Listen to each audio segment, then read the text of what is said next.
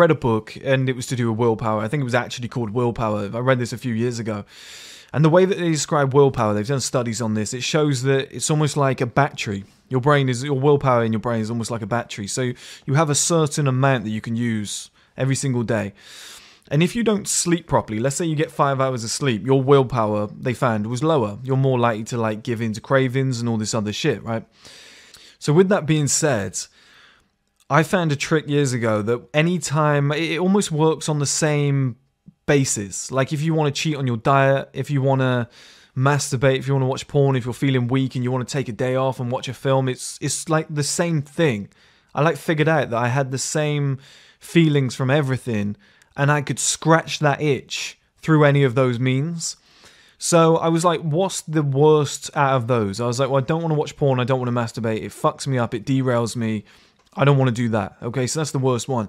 I found whenever I got like low and I was like, I really want to do this, I'm horny as fuck, I'm not seeing a woman for like a week, I found that if I went and had like a piece of cake, a pizza, if I went and had like a burger or something like that, or something I really shouldn't have been eating, or if I watched a movie and had like a sugary cup of tea, okay, which is something I never do. So for me, it's like a treat because my dopamine levels are so reset. They're at such a normal level that having like a sugary cup of tea was just like golden to me. It just really helped me out.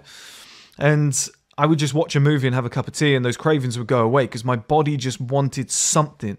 Do you know what I mean, guys? It just needed to scratch that pleasure itch in one way or another. And that's all it is. Your body's seeking pleasure. It wants pleasure all the time. It wants to avoid pain and go for pleasure.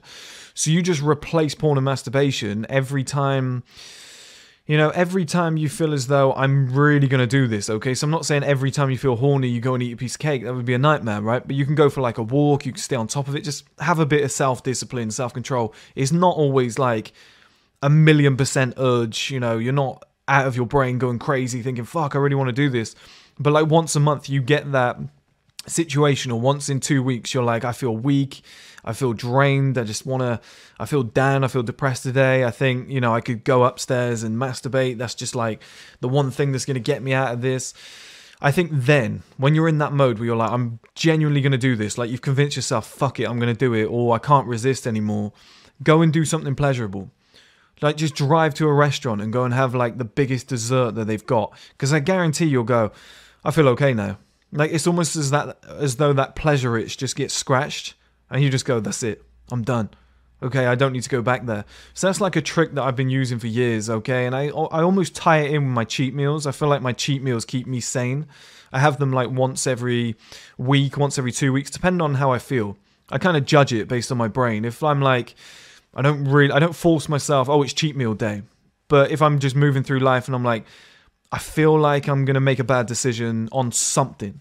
I'm going to spend $2,000 on something that I shouldn't spend $2,000 on. I'm going to just go and scratch that pleasure itch, and then I'm going to move forward with my life. And I find this just works so well, okay, guys?